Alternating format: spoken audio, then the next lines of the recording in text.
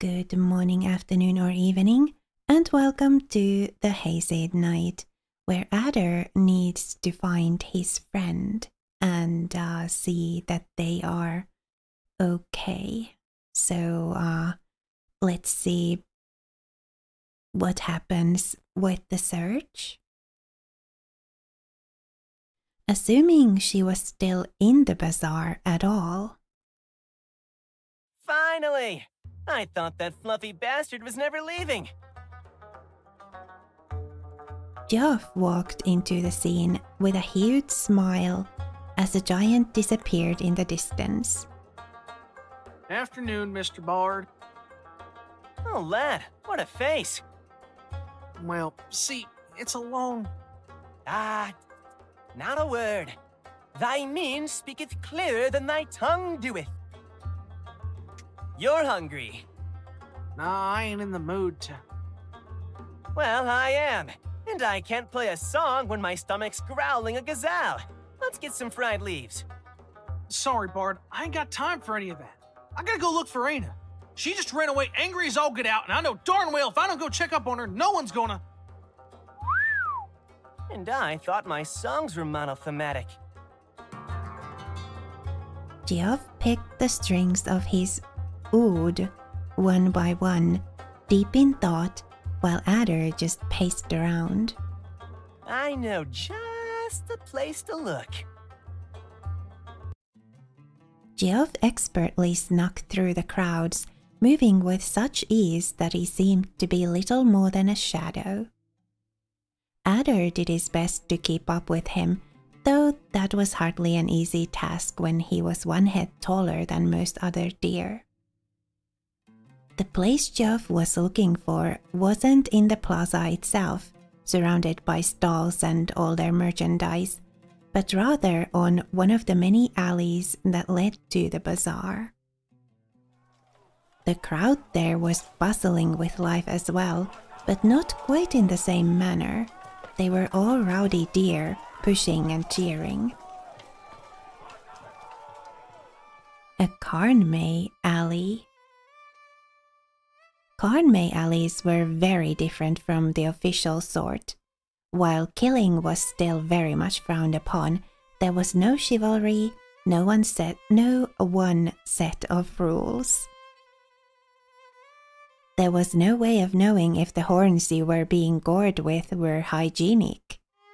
There were punches and kicks and all sorts of cheats.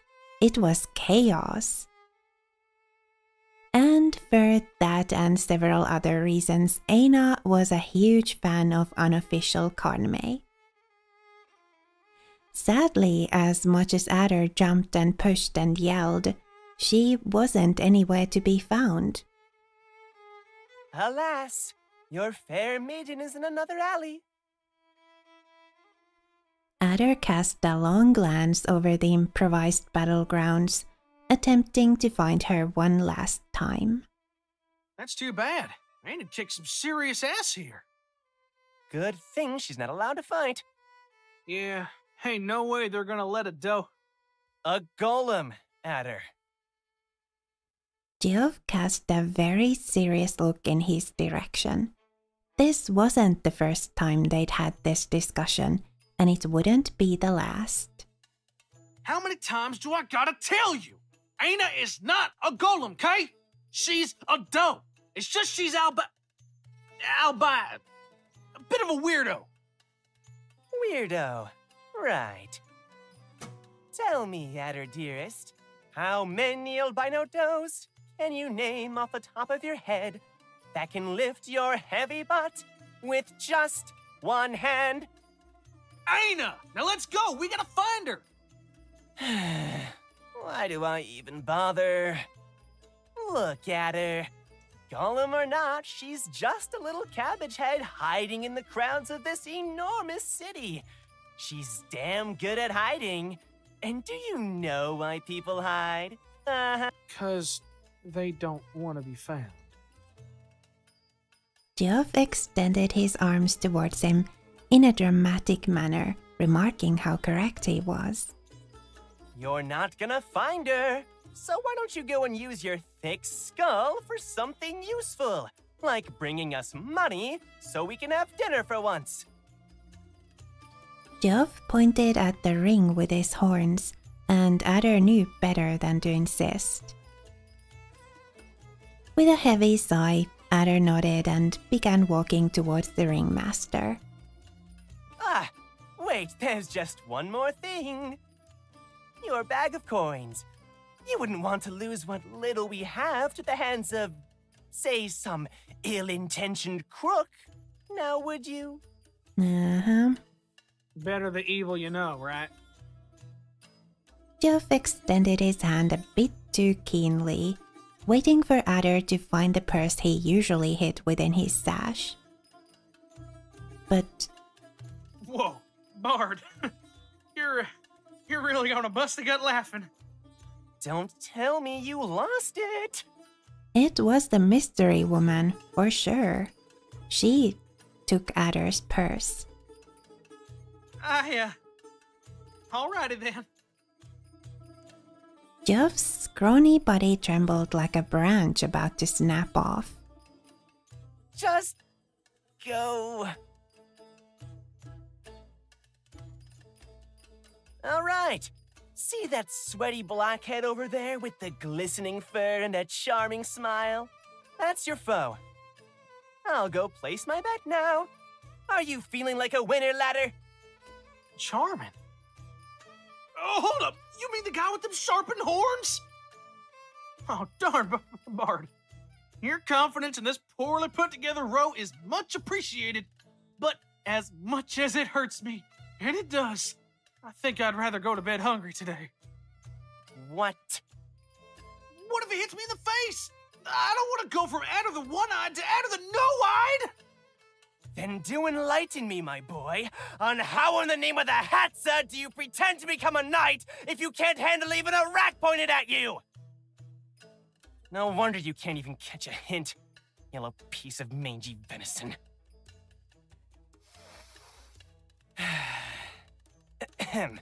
Sorry about that. What are you mumbling there, Goff? I said I'm going to walk you through this. So oh help me three if you mess up. Hey, let this star win. And a girl, you sure eat your veggies. But those sticks on your forehead, I can't fool anyone. If he's serious, this is gonna be easier than I'd thought. Wait, there's a fight coming up? Holy horns, you have to tell me everything about it.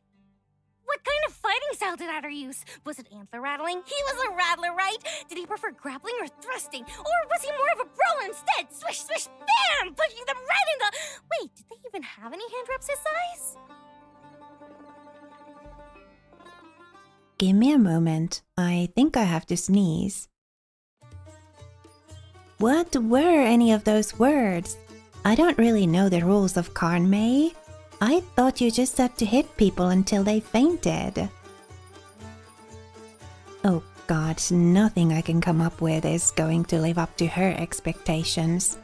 I can't deal with the pressure. You said you knew the knight like the palm of your hand, didn't you? The new bearer of a tale of this magnitude should be able to pen a memorable fight scene all on their own. If that's the case, prove you're worthy of your name, Lynn. Oh my god, you're right! Yes, this is my moment to shine! Leave it to me! Nice save, narrator. Yes, good. I shall go and leave you to it so as not to influence you. Let's see, what would the knight do? Right! He needed a few tips first. So Gyoff took Ader aside and held him under his arm. He said, Ader, mine lad, 'tis a dangerous fight that awaits us. But if not in the strength of thy body, I believeth in the strength of thine heart. What would thee saith is the greatest feat a fighter should at each moment striveth for? Well, diggity yee-haw, Bard! What a tootin', rootin', mighty fine question that is! Ader nodded thoughtfully to himself and then continued, I reckon that would be... Honor. Honor, as expected of a knight, dearest friend. Thou shalt be a rattler then. Ah, honorable style amongst honorable styles. The way our ancestors squareth, where two deer shalt proveth the might of their horns rather than that of their mind. But hoy, Bard, yelped Ader. Mine horns are so teeny tiny. You've smirked. This is where your strength lieth, mine Ader. There is an advantage to short horns, thou see. No one shalt be able to lock their horns around yours to grapple thee to the ground. Your advice is ne'er unwise, Yoff. This is why I love you so daringly dearly. Ader, you beautiful boar. Everyone will find out if thou keepeth talking so loud. We mustn't. Let the whole world bask in the warmth of our passion. Well, she certainly has her own style of telling the story. A bit different from the narrators. Oh, Ader! Smooch! Smoochy, smoochy, smooch! Lynn, how's that scene going? It's going! Ader found himself alone at last, his dearest friend lost to the blurry tides of people surrounding the ring.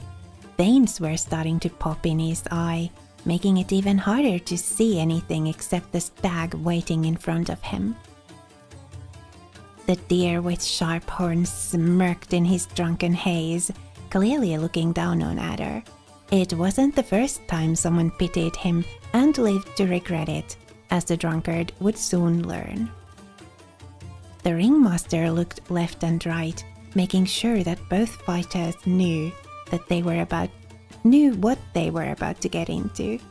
He lifted his hand carefully as he stepped back and then, "Go!" he screamed with a hand chop.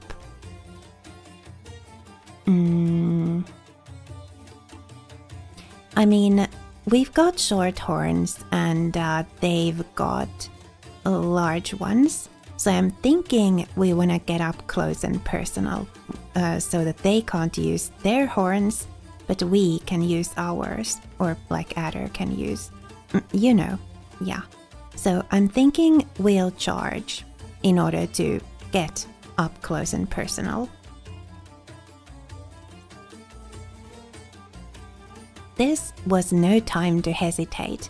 Both the roe and his opponent rushed towards each other head first, heeding the scream of an ancient instinct that boiled in their bloods.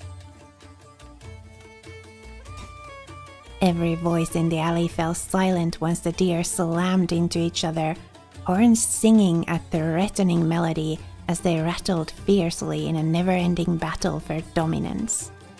Never-ending? Uh-oh. The tension could be cut with a knife as their foreheads pushed against each other, but Geoff's advice proved unerring indeed. As much as he tried, the bigger deer could not intertwine his antlers around Ader's short and straight ones. Now what? The answer is clear, of course. A barrage of swift punches to the other deer's face would have sent his brain bouncing all over his skull. It would have been an obvious choice to anyone with deer-sized hands, to any honorless ruffian. Refusing to even consider such lowly tactics, our hero decided to take the moral high ground. And the physical too. Tired of this pointless dance, the deer pushed Ader back with a swift head movement. Before Ader had a chance to react, his foe slammed his head just below the roe's chest, knocking all the air out of him and lifting him right off the ground with ease. Uh-oh.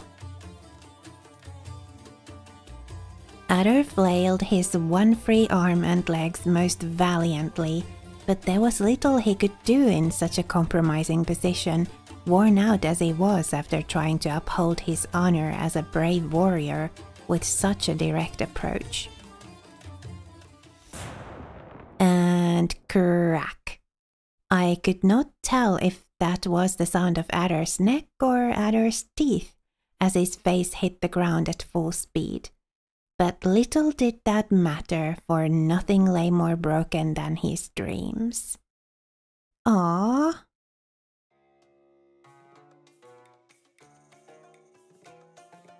Aww.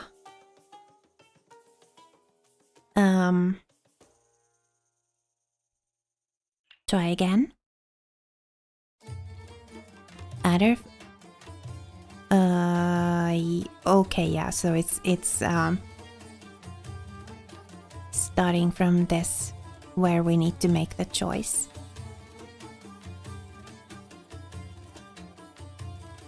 The deer smirks and is drunken. And the ringmaster screams go. And I guess we'll wait. The towering deer charged towards Ader like a runaway foe, horns aligned and ready to slam into him with the full force of a Muckadar stampede. But the roe didn't move a single muscle. Ader merely waited, silencing all the voices that screamed at him to run and die. He didn't even assume the step rider stance. He just waited, closing his eyes, lest the sight of his incoming enemy would betray his nerve. And when the time was right,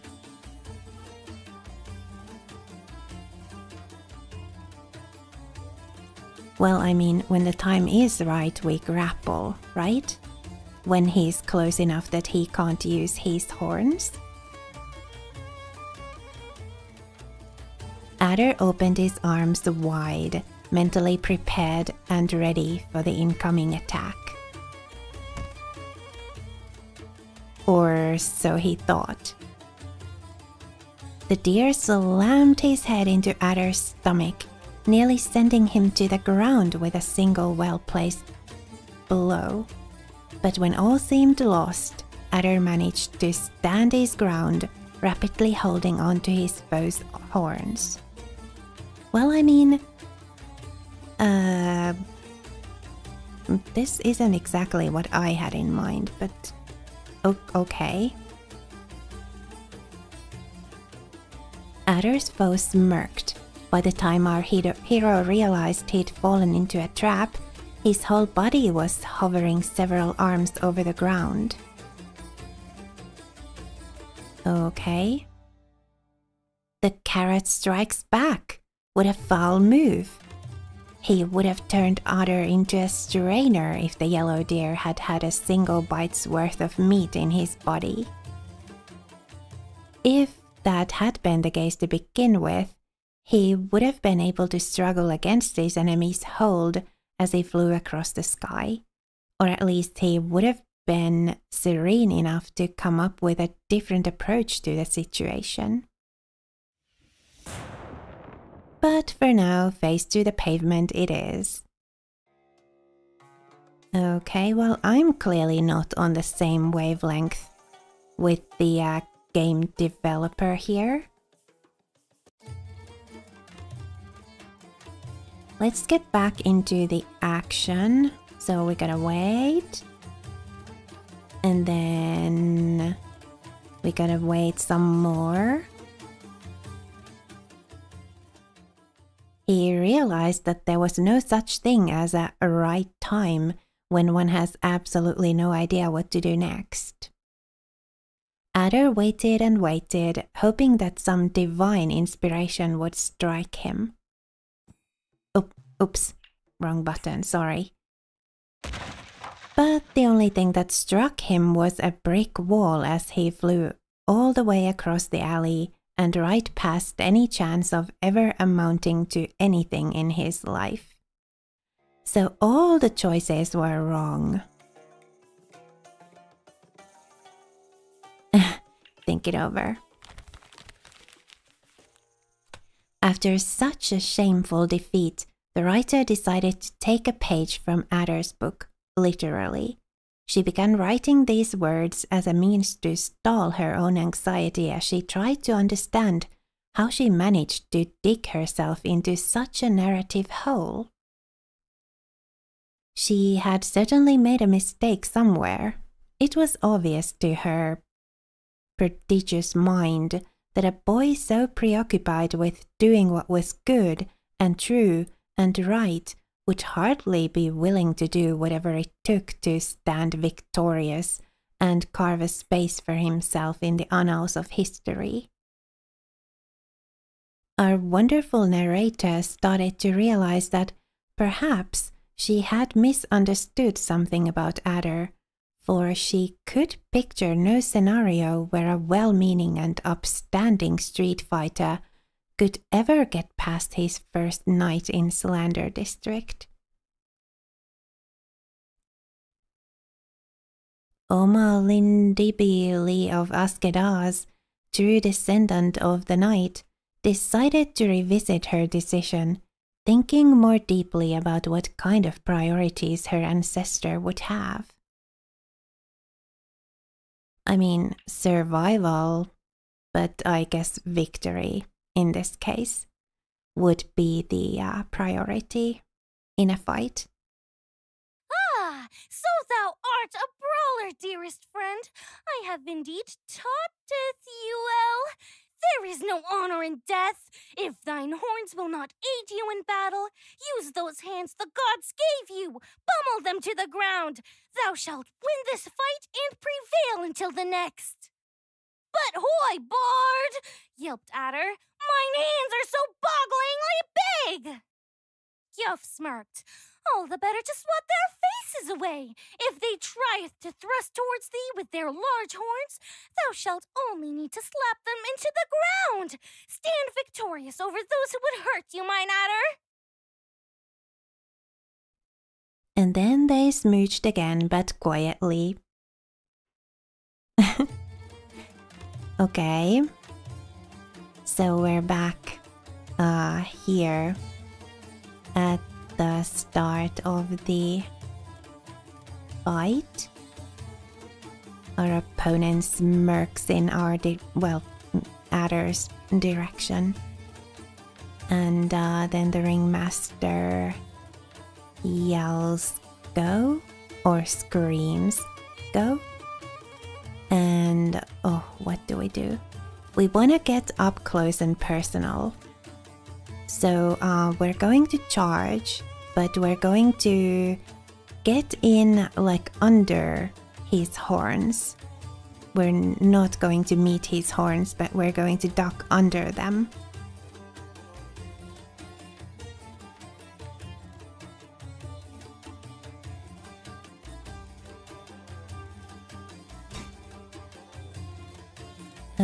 Is this the... really?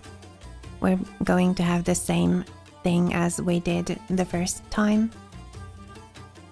Foreheads pushed against each other. Deer pushed Ader back. And Ader flailed his one free arm and leg, but there was nothing he could do. And he fell to the ground.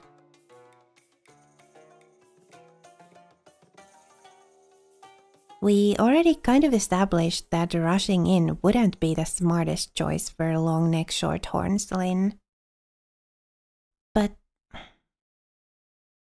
well, clearly me or I and the game writer here are on very different wavelengths. Yeah. So I guess we wait.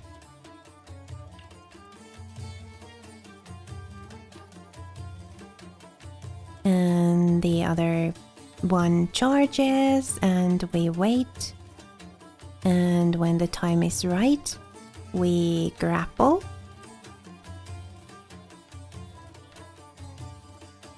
Ader opened his arms wide, mentally prepared and ready for the incoming attack.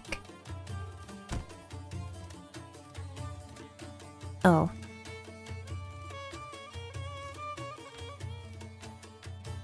Ader manages to stand his ground, but it is a trap and Ader is sent flying.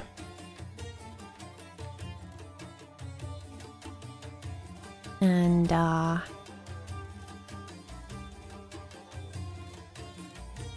indeed, this Ader was nothing more than a hungry fawn who wanted nothing more than to go back home and hide. His life was a constant fight to find more scraps, and yet this boy would become one day the greatest knight that Agazor has ever known.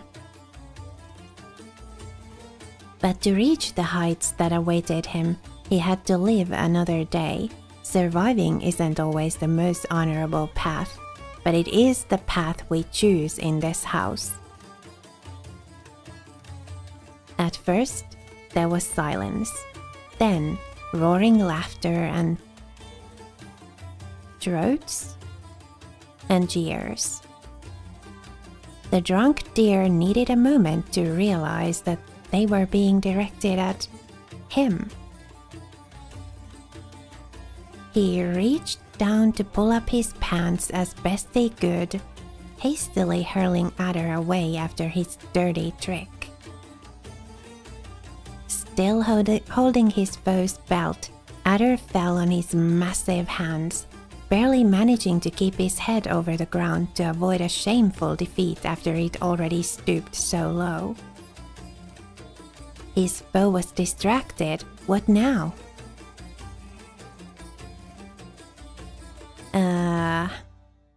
Roundhouse kick or taunt? Let's try the roundhouse kick. Emboldened by his spectacular success, Ader lowered his body over his hands like a spring and launched himself into a flying kick. And promptly fell on the ground face first, breaking his snout on the pavement because obviously this isn't that kind of story, Lynn. Sheesh, fine. Taunt him. Well aware of the direness of this situation and the nullness of his pride, Ader decided that if he had nothing to lose anymore, he may as well go down in flames. Our protagonist called out to his opponent, loudly mocking him as he jumped from hand to hand, making a fool out of both.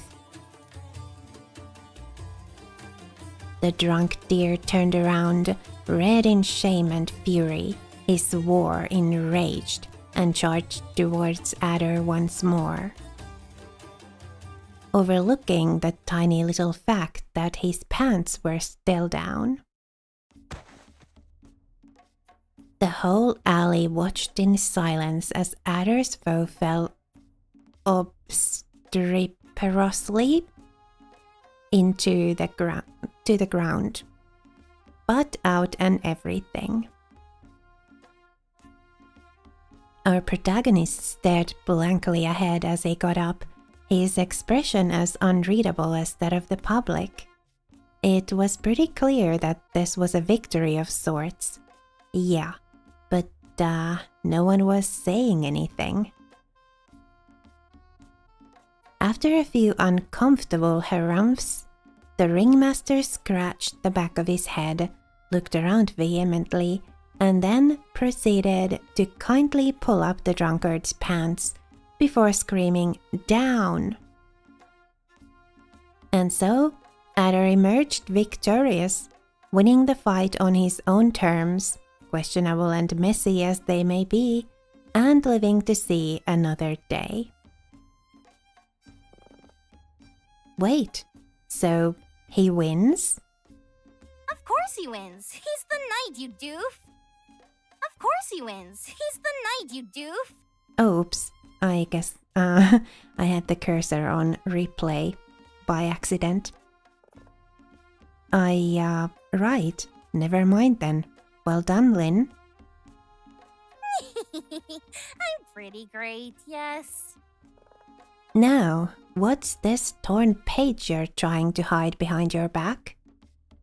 Wait, don't!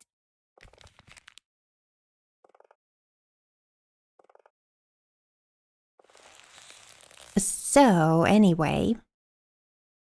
Whoa! I can't believe it! Still alive and kicking! Come on, show me the money, Bard! I want to bite every single coin! I completely forgot to place the bet. Geoff covered his face with his hands, making some sort of unintelligible noise that can only be described as the very sound of anguish. Hey, Big Ed, I want to learn some tips too. I'll buy you dinner. Hey now, sir! You really think you're gonna steal my manager away, so... Geoff shut Ader's snout with one hand.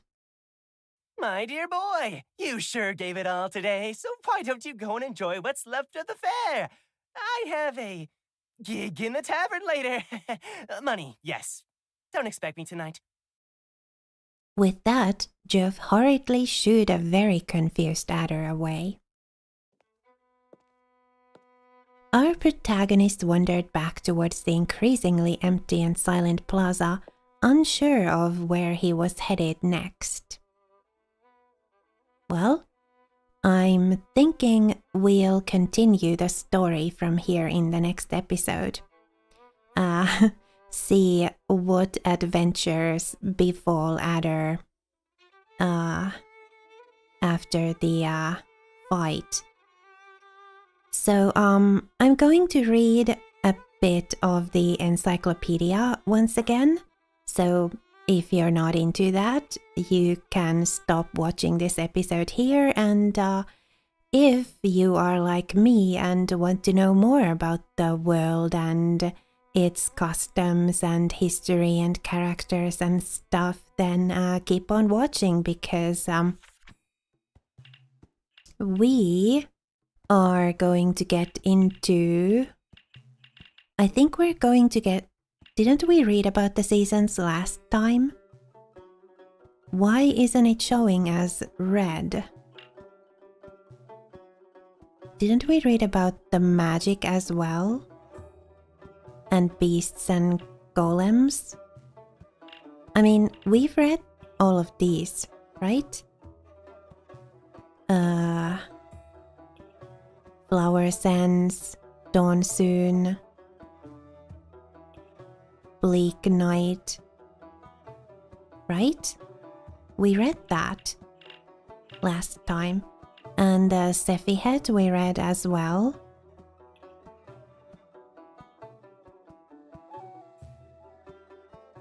Yeah.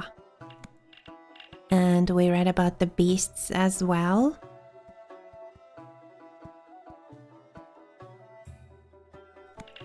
And we read about the golems too. Right. So we're going to get into religion now. And we'll read about a few things. We'll start from the beginning here, and then we'll read a few things and a few more in the next episode and so on. Yeah. So Baitadse, the Hadza, and Oblivion. Baitadse is, simply put, the cosmos, the all. It is an entity that connects the universe together. It is not seen as a god in any way, but rather as an unconscious entity, the very essence of reality, everything that surrounds us and holds existence together, often represented as an empty box. While some regional cults speak of Baitadze being created by other gods, more traditional views maintain that Baitadze is in charge of providing every god with a sandbox in which to exercise their powers. The Hatsa. The union between Baitadze and Dakna is known as Hatsa, a current that passes through every living being, connected with their very blood. Every being blocks the stream that passes through them to some degree, but only those that know the ways of Sephihet can truly tap into the current and block it completely, gathering more and more Hatsa behind them as they live. This makes them wise and powerful, but it weighs down on them, eroding their bodies and minds away little by little. Once every being dies, the current continues its path like a furious torrent, carrying some of the previous blocker's strength to be passed on to the next creature that it was fated to inhabit. In this way, all the bloodlings are connected to each other, and no two living people can be part of the same current. Oblivion. The polar opposite is oblivion, so the polar opposite of Hatsa. Bloodlings believe that having their connection to the Hatsa erased somehow is the worst punishment possible, since they and any creature that would have been connected to them would cease to exist in any way. Only the worst criminals and Sephis are condemned to oblivion, the complete erasure of not only your person, but the very memory of you, a sentence to be apart from the world for all of the lives that may share your current. Every curse or otherwise ill-meaning Sephihet has their basis on this concept, an alteration to your connection to the Hatsa. If you encounter small gods or cursed people, take a moment to pity them, for it's rarely their fault that they became either. Okay. Existence after death. In the world of Dakna, life is celebrated for as long as it lasts, but death is not wept with much ardor. Life is borrowed from the future and taken from the past. It is therefore understood that death is an eventuality, but not a permanent state of the soul, for it is something borrowed from the universe itself. The punishment for Sephihet is to be burned in life, in an attempt to have all future lives remember the suffering that comes from stealing from the future.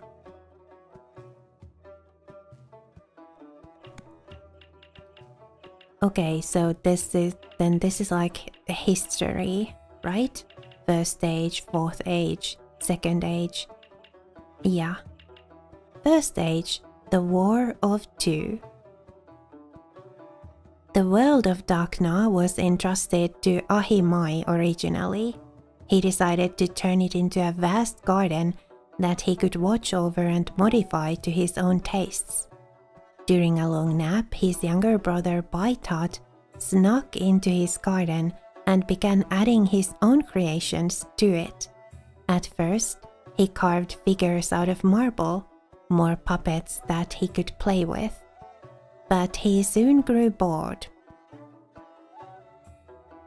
Thus, he decided to invent a new concept, the bloodlings, weak creatures that came and went in a blink for him, changing constantly, creations that soon learned to use Ahimai's flora to grow strong and have lives of their own that Baitat could watch. First stage, the creation of the beasts. The first didn't take lightly to waking up to find most of his garden turned into a steppe. In a single night, he created a new species, one that would live exclusively to hunt Baitat's creations, the beasts. Not one to be bested like that, Baitat decided to create more and more deer to fight his older brother, eventually starting the cosmic equivalent of a fist fight, the War of Two. The battle came to an end when one of the beasts turned against his own kind and revealed their weakness to the deer. Baitat himself granted him immortality for that, giving Agazor its legendary High King, Isifik. Fourth Age, the Barhan Rebellion. So for some reason, these aren't ordered by, like, the number of the age. For some reason, we've got 4th Age next. Oh well. The sublevation of the arrogant, or more commonly, Barhan Rebellion, started 437 years prior to the story, when the representative of Hirub declared that the land of Basaxerat would no longer be independent from the kingdom of Agazor, but rather replace it. Taking the title of Joseph, Omagebsep, Stonebridge, created an army of Cephis, powerful Barhan wizards, and golems that advanced dangerously fast towards Heirloom. It is said that Isifik himself put an end to the war, but all sources are greatly exaggerated. Be it as it may, the war ended 30 years after its inception, and things haven't looked up for gazelles ever since. Second Age, the Long Silence. So this is after the War of Two, then. After the War of Two, the gods disappeared. Millennia passed without a single word from any god, in a time that would be known as the Long Silence. During this time, the beast that revealed the weakness of his kind to the deer, Isifik, roamed the steppes looking to unite the deer tribes. He would go on to become the immortal High King Isifik. The Three Brothers. It is said that there are many gods in Baitatse. Agazor's mainstream religion, however, recognizes only 3 of them as protectors of Dakna: the brothers, or the 3. Ahimai, also known as the First, the oldest brother, or forester, creator of all the plants and all the beasts, extensively worshipped in sacred gardens in the city. Farmers ask for his blessing in every harvest. Baitat, also known as the Second, the middle brother, or deer father, creator of the equine, worshipped in the biggest temples of the cities, represented by the High King himself. Hirub, also known as the Third, the youngest brother, or the Fervent, creator of the Makedar and Barhan, once greatly worshipped in both Agazor and Basaxerat. There are no functioning temples devoted to him anymore. And then we've got the Third Age, the Second Creation. The Long Silence came to an end with the abrupt apparition of a new figure in the skies. Thus arrived Hirub, an uncharacteristically enthusiastic god that looked forward to fixing the damage caused by the War of Two. He was too young to create his own life forms, however, and instead decided to compose new beings out of his older brother's creations. But that wasn't enough for Herob. He wanted his new creations to rule sovereign, thus starting the Barhan Rebellion.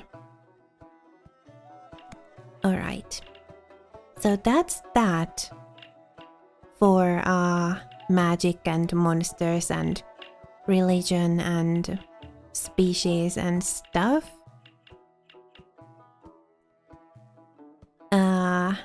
So basically that's that for lore. I mean, that's all we currently have here. Maybe we will have more at some point in the future. Locations we've already read through as well. So maybe next time we'll get into characters. At the end of the next episode, we'll read more about Ader, Aina, Geov, Ilegrab, Joseph, Tailid, the Knight of the Upper Field, and the Well, we'll see. Maybe we'll read about all of these, and maybe we'll only read about some of these. But anyway, that is my intention for the end of the next episode. To read more about the characters, what we've got written here, about at least some of them. We also have a dictionary here with some terms. I guess these would be good to read through as well. Well, we'll see. Maybe we'll read through these at the end of the next episode and leave the characters for the end of another one. But yeah, this is where I'm ending this episode, and we'll continue from here in the next one and see what kind of an adventure Ader gets himself into next. For now, thank you so much for watching and spending a little of your time with me here today. It was lovely to have you. Please remember to be kind to yourself. Have a lovely rest of your day, and I will see you again next time.